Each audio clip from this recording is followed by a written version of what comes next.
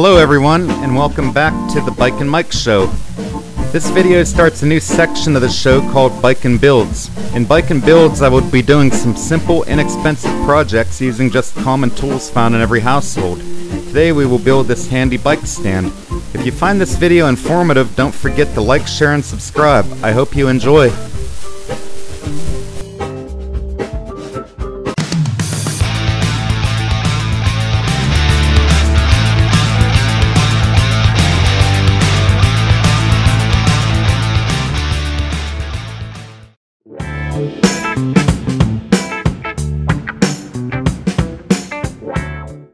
This is the Bike and Mike Show. Today we are going to build a bike stand. First you're going to need a half stick of 2-inch Schedule 40 PVC pipe. We're going to need 3 2-inch Schedule 40 PVC tees, 4 2-inch Schedule 40 PVC couplings. We're going to need a can of cement, a hacksaw, a tape measure, something to mark the pipe with, some emery cloth, a file, a C-clamp, a straight edge, and for the optional rugged submarine look, we are going to need some gray primer. Now let's make some cuts. We are going to need 6 5-inch long pieces of the 2-inch Schedule 40 PVC. Remember to measure twice and cut once. That's how we roll in these parts. We're going to grab our hacksaw or our cutting tool of choice, and we are going to cut the pipe. Repeat 5 more times.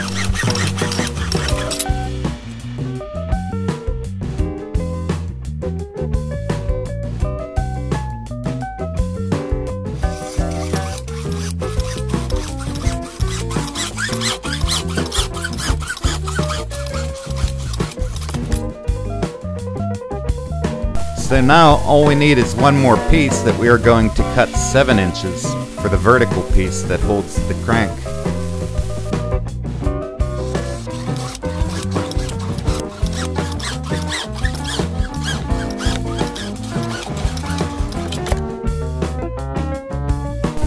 And I don't know if you can tell by the video, but it is starting to get dark out, so let's move our operation to the inside. So I'm going to take my 7-inch piece and we're going to C-clamp it to the edge of the bench as shown.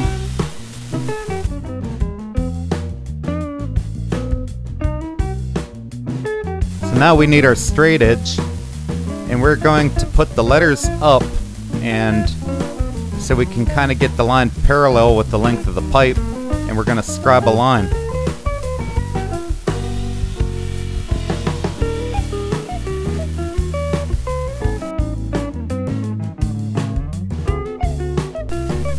So next we're going to grab our tape measure and we are going to make a parallel line 1 inch over. Now when I say 1 inch, it doesn't have to be exactly 1 inch. We're building a bicycle stand, not a Swiss watch. I guess what I'm trying to say is to just get it in the ballpark, right around 1 inch. That's all. Get it clamped down nice and good, and then grab your hacksaw and just cut along the lines that you just made.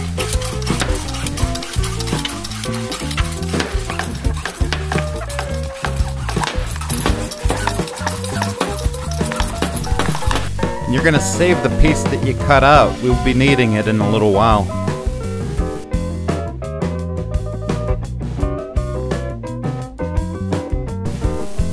So now take your file and dress up the edges a little bit on the slot, as this is where the pedals will be sliding in. Clean the corners off a little bit. And if you plan on primering this or painting it, you don't have to get too fussy. So now let's lay our pieces out, get our cement, apply it to both surfaces, and we are going to build two ends that are going to be identical. So just take 2 of your 5-inch pieces and plug them into the long ends of the T, and then apply your caps or couplings. I used to make these out of caps, and I found that the couplings are more versatile, as you will be able to connect more than one stand together. Repeat the process for side number 2, as shown.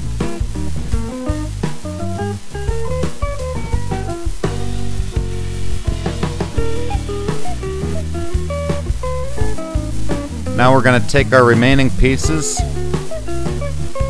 and just apply the cement. Plug your 2 5-inch pieces in as shown.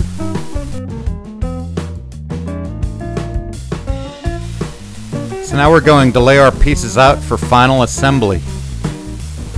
So take the middle piece, give it a good dry fit just to make sure everything lines up. Apply your solvent to all mating surfaces.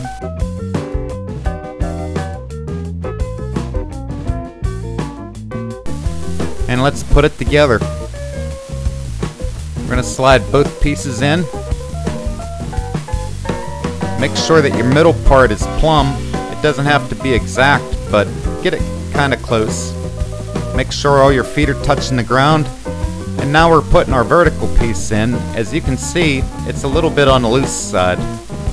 So now this is where we take the piece that we cut out of the slot. We're going to fold it in half.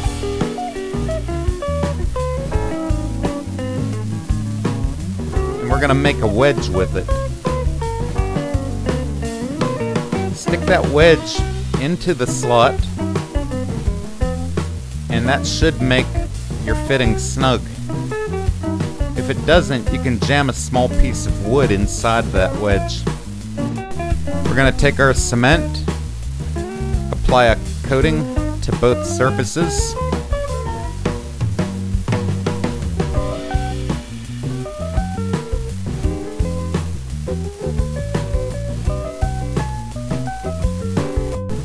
and insert it, hold it in place for a couple seconds, and now you're going to wait about 15 minutes for that to dry. After drying is complete, we're going to take our emery cloth and we're going to dress it up a little bit on the outside, just enough to break the glossy finish off so that the primer will stick.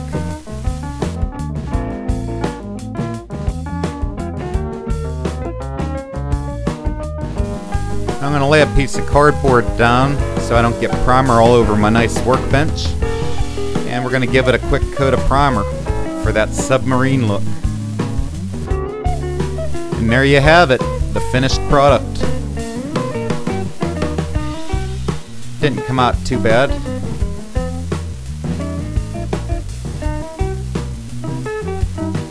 So now let's try putting a bike on it. And it works like a charm. So this bike stand can be made for well under 20 bucks and should provide years of trouble-free service. Remember, if you find this video helpful, please remember to hit the subscribe button and share this with your friends. Post any suggestions or questions in the comments below. And thanks for watching, and I will see you in my next video.